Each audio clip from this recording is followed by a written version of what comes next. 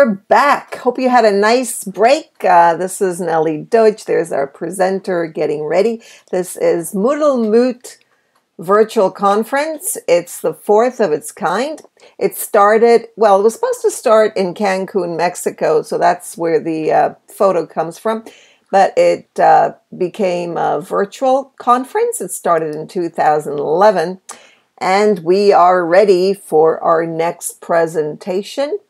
For those of you that would like to see the presenters, we have two new additions to the list, and you've already heard, or if you haven't, you should listen to the recording right here. Rachel Sale, and then we've got later on at the end of the day, we have something really exciting that you are definitely going to be excited about, and it concerns how we can get fast information in real time from our LMS. So a little bit about Vicky. I can tell you from knowing Vicky online, we've never met face to face. I'm sure we will very soon, probably in April at the conference in ITEFL. I don't know if you're going, but I hope you are, and I hope I am too. So we'll get a chance to meet. Vicky is a very passionate learner, and she's very serious about everything she does. She cares, and that's what I got just from watching her online. That's my observation. She's a foreign language teacher, and notice the languages here. You can only wish for these languages: English, Italian, and Greek. What a wonderful combination. She's had 20 years experience, mainly with adults. She has an MA from the University of Cyprus and an MA from Goldsmith, which is a great university, by the way, in the UK. She travels a lot. She's been at the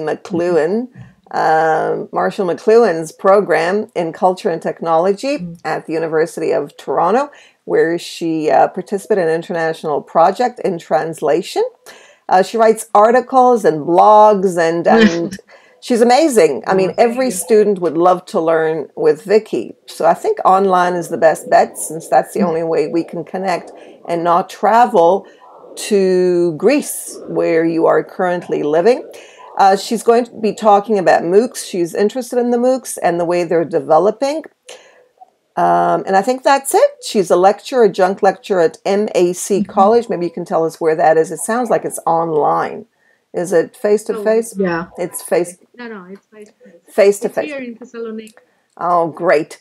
So it gives me great pleasure to pass on the rest of the conversation here.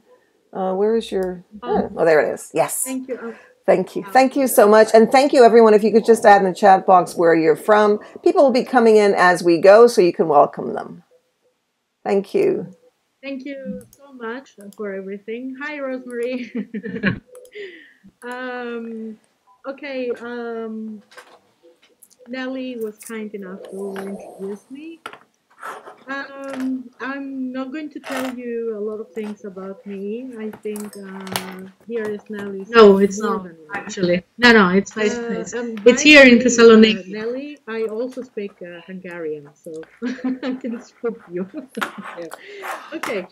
No way! Are you serious? Telling you how I got interested in thank you. MOOCs. Okay, I was trying to. I started attending MOOCs. Wow, a lot of years ago, like 4 or 5 years ago. Thank you so much for everything. Hi, Rosemary. Being very okay, a lot of things, Nellie was kind enough to introduce me. Watching how I'm not going to tell you a lot of things about me. I think here, as Nellie said, more than enough. And by the way, Nellie, I also speak Hungarian, so I can spook you. Yeah. Okay, I'm going to start by telling you how I got interested in MOOCs. I started attending MOOCs a lot of years ago, like 4 or 5 years ago, and I started, being very, very interested in them, as I could see a lot of things evolving, and I started watching how they developed and how they changed over the time.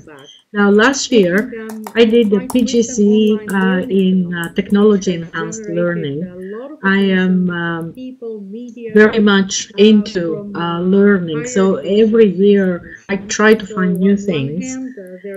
And anyway, last year we started talking basically about MOOCs, and I blogged a little bit about them, and I did some more MOOCs as well on the way. So this is how this presentation basically came about. So, okay, let's see. The first early examples of MOOCs date only just a few years back, making them a quite recent online learning phenomenon, which has generated a lot of attention from people, media, from higher education institutions. So on one hand, they're considered an extension of existing online learning approaches, and on the other hand, they're also seen as an opportunity for a new business model in education. So let us just consider some key characteristics of these courses to begin with. They offer an opportunity for massification of courses. Sometimes we can see incredible numbers of participants, like 20,000, 30, 40, 50,000. This is really, it blows you away, the number of people that you can have there. So undoubtedly this has generated a lot of interest from governments, institutions, commercial organizations, resulting in the creation of a number of MOOC platforms which have been developed and offer courses independent of or in collaboration with universities. And motivations for learners to participate are varied. So MOOCs promise free access courses, which might cut down in the end the cost of university level education. We'll see about that. Elite universities put their courses online and set up open learning platforms. Platforms like Coursera, Udacity, they have launched a collaboration, on the other hand, with prestigious universities. And generally MOOCs have become so popular that this has led people to reconsider online learning as a strategic choice for future. So let me just give you some numbers, and I want you to try and guess what they stand for. Let me tell you. In 2014, the number of universities 400 plus, 2,400 plus, 16 to 18 million. Do you have some guesses? What do you think they stand for? You drop your mouse, Nelly, for Hungarian? Yes, I'll tell you about it another time.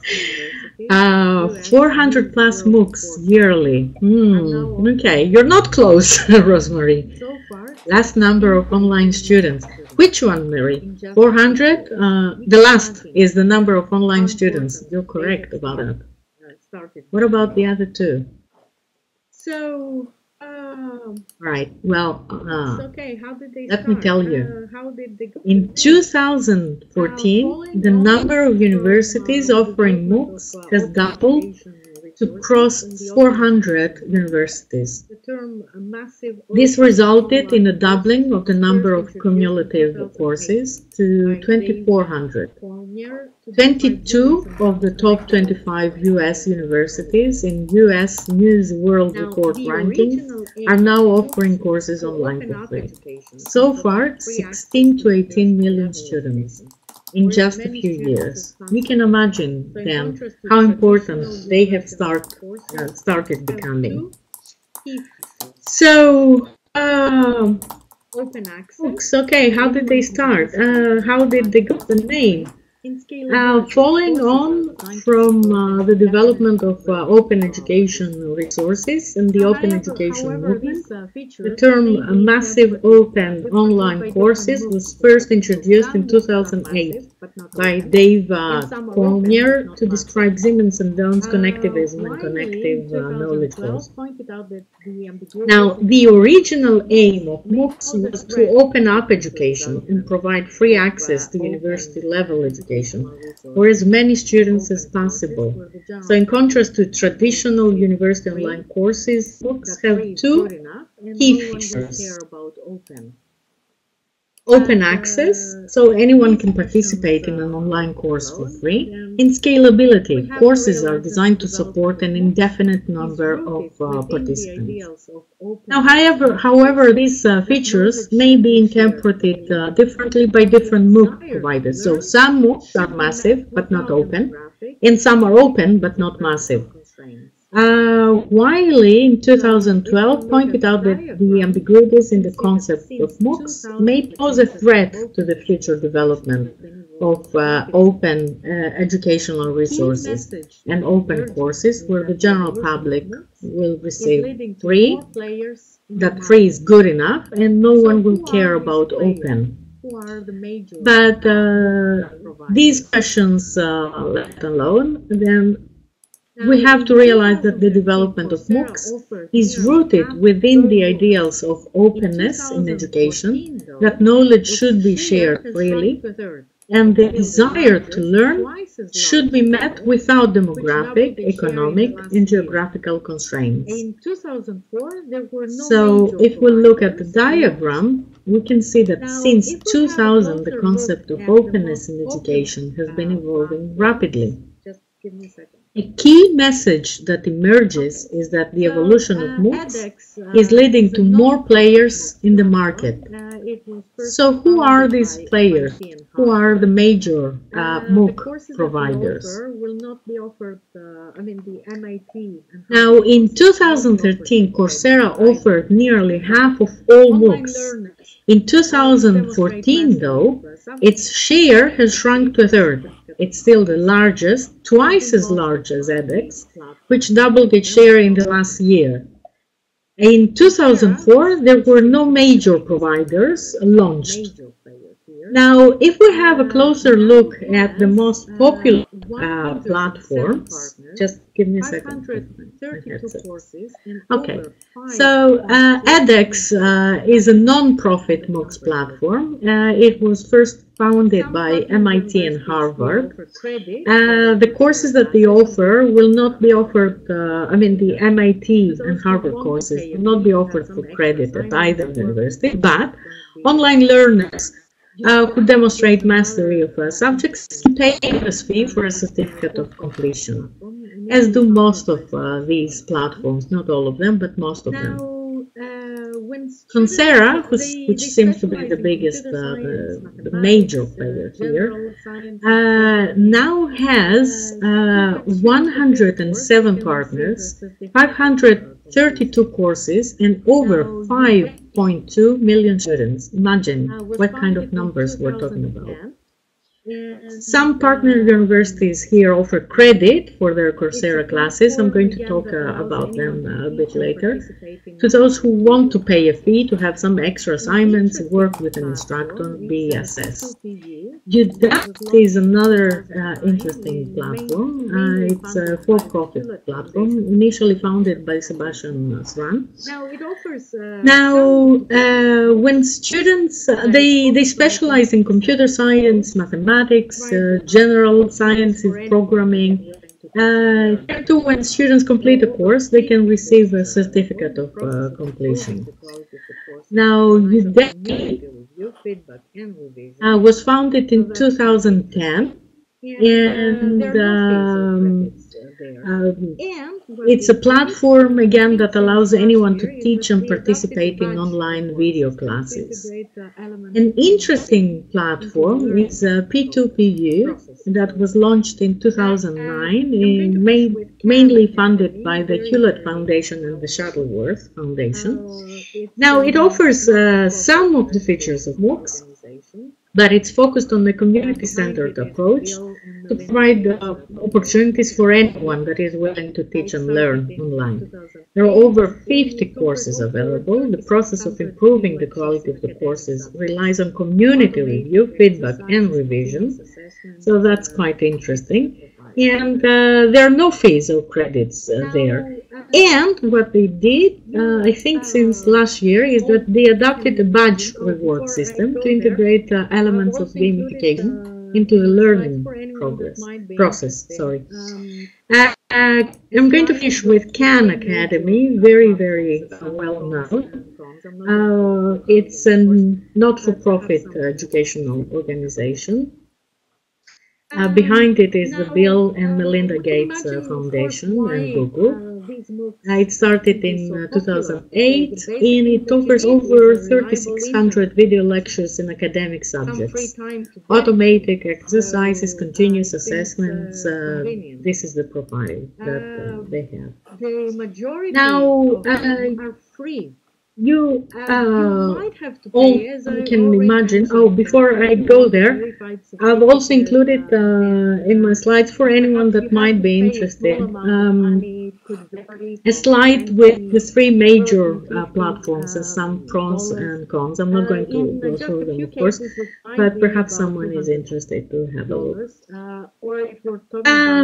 Now, we can imagine, of course, why these MOOCs can be so popular. Okay, the basic thing that you need is a reliable internet connection, some free time to dedicate, so it seems convenient. The majority of them are free. You might have to pay, as I already mentioned, if you want a verified certificate, then perhaps you have to pay a small amount of money. It could vary from $20, $40, $50. In just a few cases, it might be about $200. Or if we're talking about a kind of a series of courses, then it might, mount up to something like that. Anyway, thousands of courses from literally all over the world available, huge variety of subjects. You can take a pick. There are only a few, perhaps, fields that MOOCs do not cover. No real requirements, and that's one of the basic differences with formal education. Nobody is going to ask you for example, for a degree, a BA or something. So you can just attend whatever you feel like, as long as you're interested in it. Now, of course, a lot of universities that organize MOOCs are trying to make them count as credit towards a higher educational world. Coursera has started doing that, some of the universities. Another reason why they're so popular is because there might be a future economic benefit. Why? Because these MOOCs certificates, basically, and all the training that you might do, it can easily count as a continuous professional development. And to tell you the truth, a lot of employers currently, they feel a bit interested in what you do, even, at this level with MOOCs. Now, of course, there are people that do it out of enjoyment and fun. They have free time, and why not spend this free time on attending the MOOC rather than doing something else. And one last category, of course, is the people that just want to experience and explore online education. They're not very familiar with it, and I think they realize soon that it's not that difficult to navigate and to use it, and they kind of enjoy it a lot. There is also a dark side on it. Before I go to the dark side, I can see, sorry, I was a bit, focusing on what I was saying, so I have to say hi to everybody. Hi, Theodora, so many thank you for coming here. Pozica, so glad to see you here. Hi, everybody. Yeah, I know, Rosemary, you're right. Certificates count, and people, employers are interested in it because they know that you dedicate time. It might not be formal education, but they know that you dedicate time, so that's why they count, and I think that you do learn. All right, so as I was saying, there is kind of a dark side. So there are the skeptics. So the skeptics claim that it's a delusion to believe that the masses can be educated in this way. Well, I think mainly this is because of lack of research about how students learn in massive open online platforms. And also because we have such huge enrollment numbers that they make them hard to teach. And there is another thing that I want us to discuss a little bit. There are high dropout rates. This is true, okay, but at this point I would like to ask you if you have ever signed up for a MOOC and dropped out or never actually attended. Instead of putting them on a calendar, that it would be too confusing for me, I just sign up. And yes, twice, Bozica, right. Some of them are hard to follow, yes. But have you dropped out or have you just completed it? I've never done this, but I've read about it. Oh, you dropped out, okay. All right. So anybody else who dropped out? Never completed the current. Yeah, see? You can more about that. Sorry, I agree. Overwhelmed, dropped out. Well, I can give you various reasons. I've done the same thing.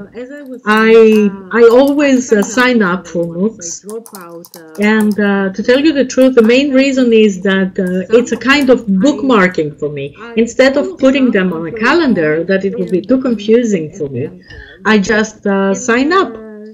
And yes, Bozica, some of them are hard to follow, yes. The connectivism MOOCs. I've never done this, but I've read about them, Nelly. So if you probably, you know, you have a lot of experience with them, and you can tell me more about them because I've never attended one. Yeah. Okay. All right, so as I was saying, I sign up for several ones. I drop out of most of them. I have completed some of them. I follow some until a point, and that I'm interested, and then that's it.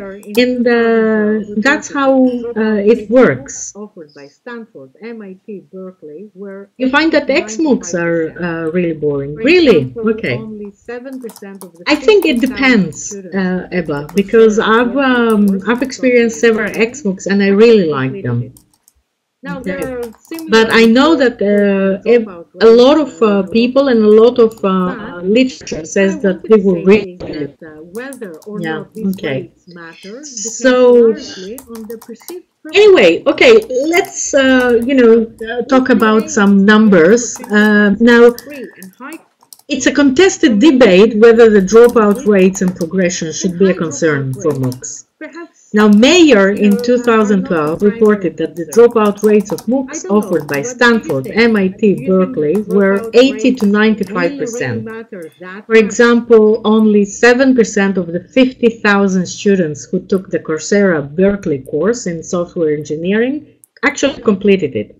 Yes. Now, there are similar reported dropout rates in a lot of sources, but what I wanted to say is that whether or not these rates matter depends largely on the perceived purpose of the MOOCs in the first place. So, if the aim is to give the opportunity of access to free and high courses from elite universities and elite professors, then high dropout rates perhaps, are not the primary concern.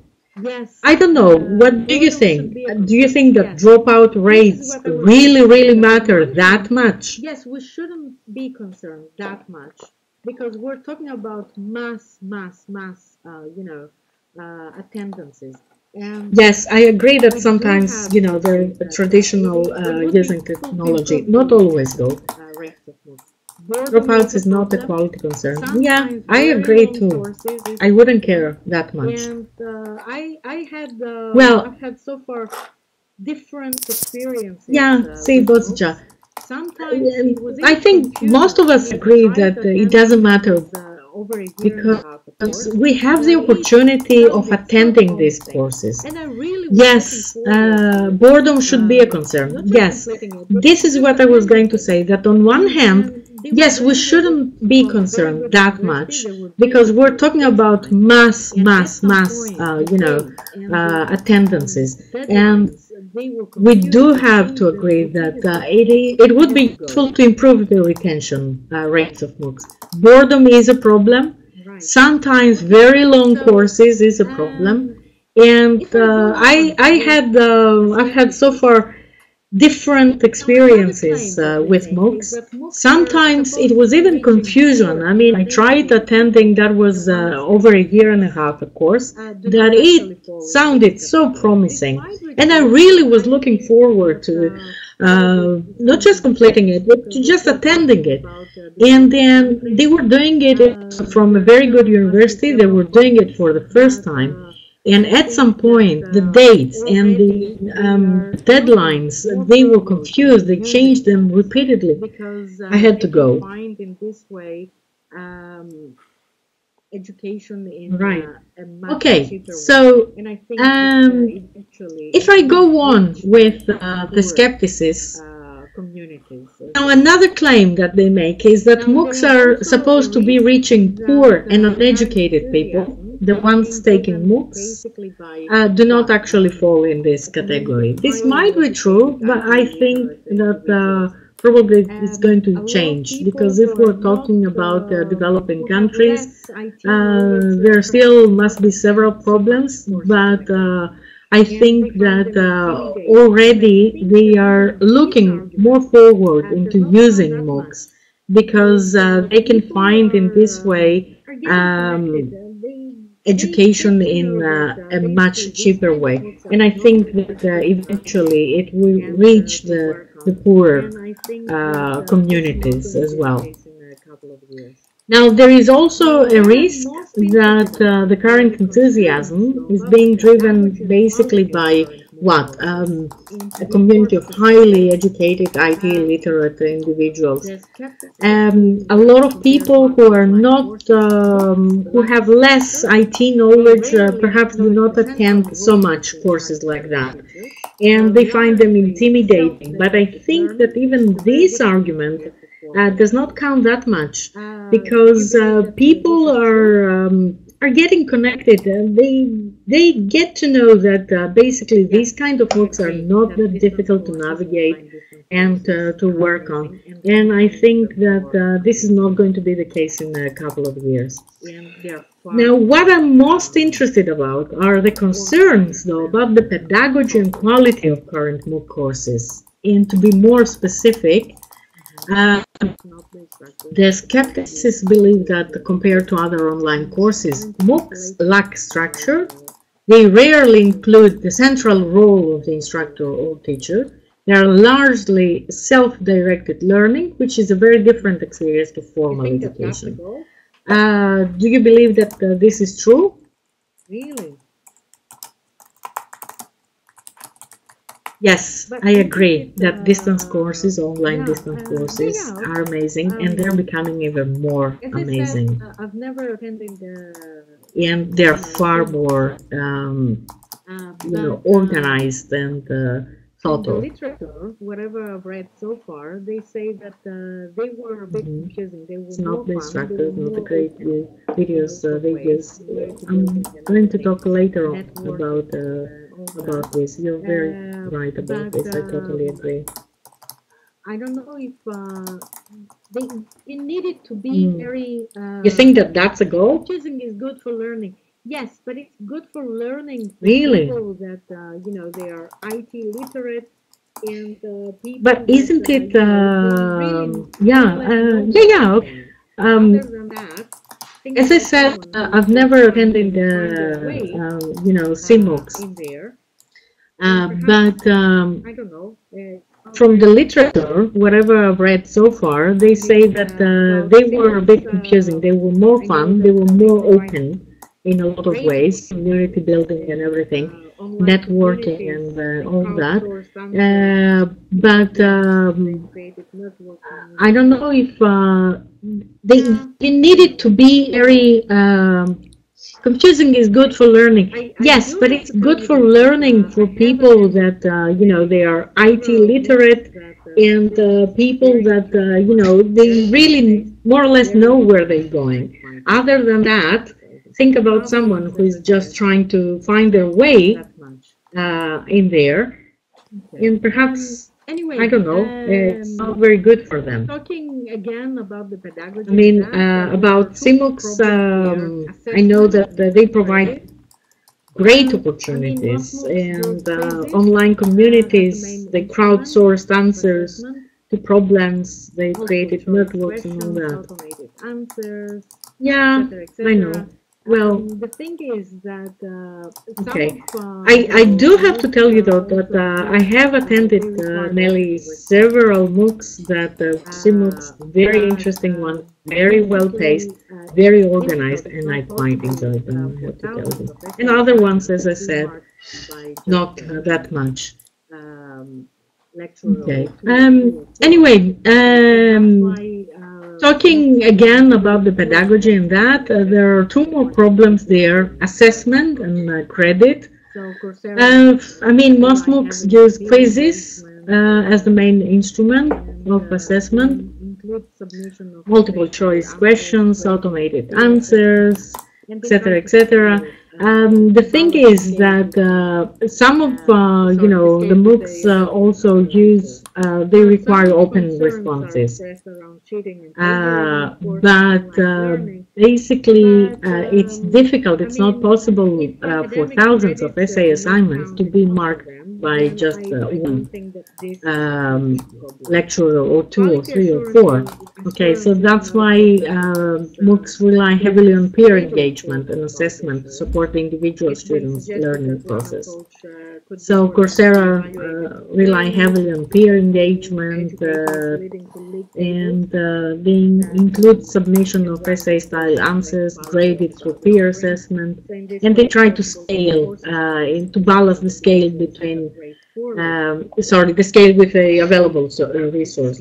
Now, some concerns are expressed around cheating and plagiarism, of course, with online learning, but I mean, if academic credits do not count in most of them, then I don't think that this is a huge problem. Quality assurance is another problem because there is little formal quality assurance. It's been suggested that one approach could be for them to be evaluated by learners and educators, leading to league tables that can rank the courses by the quality of the offering. So in this way, it's possible that courses from institutions and individuals that rate poorly, what is your opinion? Do you think they might disappear due to lack of demand, or will survive by improving course quality in response to poor ratings.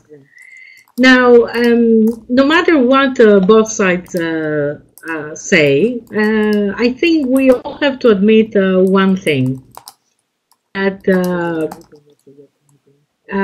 basically what is true is that the current trend in higher education leads toward a future of openness in higher education. Open curriculum, open learning, open assessment, open platform. All right. So before we go on, can I ask you, what do you think? What is your opinion? Do you think that MOOCs are finally a revolution or a failure? Thank you, Nelly. I'm glad you like them. Yes. Time will tell. Yes, that's what I'm saying. I say you're right, and I say you're typing. So I agree that time will tell. I believe that you know, there's something different and something that can give a lot of opportunities, but of course it's too early for anybody to say. Uh, Evolution, uh, definitely. let's see. I mean, sorry about that. I have to leave it here for a minute. We have to Not perhaps an easy agree answer. on something that MOOCs hmm are influencing not just campus life, Yes. but Time also will the tell. broader Yes, that's what educational I'm and saying. research space. Um, Ideas about what they offer, I whom agree they that might time will tell. help or I involving, believe that, as rapidly as the MOOCs themselves. there's And something actually, I different think that and one reason something why that we cannot can really give a lot of tell what the opportunities. future will bring is But because MOOCs are of course, evolving it's very, too very early for rapidly, anybody to and say. there are a lot of Uh, parts in but in this game, a lot of different let's parties. see. I mean, sorry about that. So I have to leave it here a for a lot of minute. money that they can make We have eventually. to perhaps So agree we'll see on what they're going something to that make. MOOCs Now are about influencing not just campus life, the but fact also the we broader talked education earlier and about research dropout rates, space. and I can tell you about Um, Ideas about what they the offer, people see it whom as a they kind of might victory because help or evolving if we have as to rapidly as the MOOCs pack themselves. And 12 week syllabus, actually, for I think example, that one we reason why we may cannot really not get out tell of it even if what we the find future it will very bring is boring, and because then we have MOOCs are MOOCs evolving where very, very rapidly, we and enroll there are a lot and of we parts try in the first 2 3 weeks and then in we this realize game, a we lot of don't care, different or we don't parties. care about everything. So So what a possibilities lot do of we have? money We that can drop they can out make and we eventually. don't feel the boredom, So we'll see or we what can they're take going to some of the bring. materials that we're Now, really about interested in. So it could be a the kind fact of that we victory talked in earlier about the certain cases. dropout rates, and I can tell you that Educational some institutions are other very people much see it as a interested. I kind of can tell you victory that even because in Greece, if major we have universities to, have started stuck in offering MOOCs 12-week over the syllabus, for years. example, where we paid And for and we cannot get out of it, so even if even we smaller find it countries are very getting boring. And then we have into MOOCs this game. where Now, we MOOCs can enroll claim a and special status, as we we've try mentioned the first earlier, two, in 3 weeks and we innovating realize we unlike don't care the or we don't other care about alternatives everything. like So what badges, possibilities mobile do we learning, have? We can learning drop out sites. and we don't feel the The boredom anymore, two or we burning can take issues some of the material that we're really remain, interested though, in. the So exploration of a it could viable be business a kind model of and the victory in accreditation of certain cases. MOOC learning. Um, In my opinion, these Educational two factors institutions are are going to very much shape interested. actually I can tell you the that even future in of Greece, MOOCs. major universities I don't have know if started you agree organizing with MOOCs me, but over a year ago, this is how I and see it. they're getting into the game. But So even anyway, smaller people are countries are interested in getting MOOCs. to this That much game. we can tell. Now, MOOCs can claim a So special if we have status at the to moment choose the also right in MOOC, innovating basically, pedagogy. Why? Because they bring together other innovations well, like badges, mobile learning, the learning course length is analytics. one of the factors, The and two burning issues the so instructors, remain if they though can find short the exploration of a biographies, viable business the model and the university or the accreditation of institution that book learning. organize them. In my The opinion, course these two syllabus, factors are going to most of the shape time, actually is the there. future of The MOOCs. course format as I don't know well, if even if you it's not agree there when it's with being me, asked, we perhaps can not, find it but this immediately is after the course how I opens. see it. But the But anyway, biggest people are factor interested in for MOOCs. there's four That much we can tell. factors there basically. So if we The have course to schedule choose is the the right thing that we MOOC, need to basically, consider because there may how be a can few we do courses that? that allow Well, you to join the course anytime that you want, the course length is and one of the then there may be factors, others that need you and to follow the university semester the accordingly. instructors, we So can find a you short have to biography decide of them, between the two types of the MOOC, self-paced university MOOC or or the scheduled institution that MOOC. has organized them.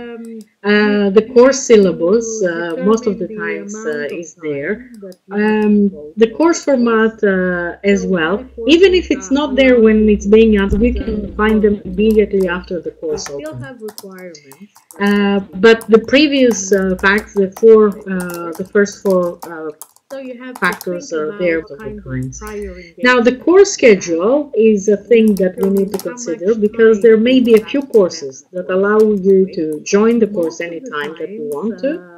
And then there may be others that need you to follow the university semester program. So you have to decide between the two types if you want a self-paced MOOC or a scheduled MOOC. You have to determine the amount of time that you have to devote to a course. So while courses allow you to generally work at your own pace, they still have requirements that have to be met in order to successfully complete the course. So you have to think about what kind of prior engagements you have and determine how much time you will have to spend on the course each week. Most of the times you can find a kind of an estimate basically that the course providers give. So they will tell you that perhaps you need 3-4 hours that you need to engage with the course. Most courses give you that. A portfolio can go with a portfolio that lets you increase your chances of getting hired in the future. It allows you to create a project in the end that showcases what you learn to your prospective employer. Nelly, you talked about videos before, and I couldn't agree more. One thing we should not do is judge a course by the videos, because some online courses, they come with these highly produced videos, graphics, etc., and some others, you just have a professor in front of a camera. And sometimes the truth is that the ones with very, the great videos are not that, they end up being more monotonous actually, or there is no real content. And you might find out that the ones with just a professor might be more interesting because commitment, his knowledge, his personality are things that they're going to attract you and perhaps even enchant you. One last thing that you shouldn't expect is consistency, because as I mentioned earlier, and I think that most of us know it, there are so many universities behind it, and then so many different departments of these universities behind them that organize these courses. That yes, you have the platforms like Coursera, edX, etc., but the content, the curriculum, the class requirements, all these are set by the professor, the schools, the institutions behind them. Right. Let me see what you're saying about the videos. Another fact that I want you to consider is that teachers are already a big audience. Sometimes I agree with you. A study of 11 MOOCs offered by MIT found that okay, 28%. A little bit before I finish, I have to finish two more numbers that I would like to give you. I want to bring to your attention that today there are nearly 600 publications that reference MOOCs, and this comes from a source of 2015. So you can imagine that the attention that MOOCs have started receiving is already quite big. And another fact that I want you to consider is that teachers are already a big audience. A study of 11 MOOCs offered by MIT found that nearly 28% of enrollees were former or active teachers. If you are determined so nobody can stop you. But if you're not, I think that teachers really love MOOCs. I know several of them that attend them, and they really like them. Teachers love to learn, that's why they teach, and teachers love to learn, that's why they attend MOOCs. Because sometimes people do not know, I think, where to find these resources. All right, I'm going to finish with one thing that basically, even about the skepticism generally of the different types of MOOCs, I know one thing, that if you are determined to learn, nobody can stop you. But if you're not willing to learn, no one can help you. So I hope you enjoyed or you found, interesting the presentation. Why learn via MOOC? Because sometimes people do not know, I think, where to find these resources. And this is why